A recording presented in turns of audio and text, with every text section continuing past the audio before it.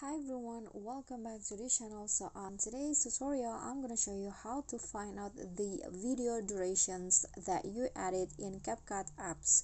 So let's say that you start a new project in CapCut and you want to know how many or how much the video durations of your video. So actually you can just find it in here if you are already edit your video, but if you want to find out when you're in the editing page, you can just click on that. So for example, you edit these videos right here and you want to find out the duration, you can just see it at the this parts right here. So this is the preview and here is the duration of your edited video in CapCut. So that's pretty easy.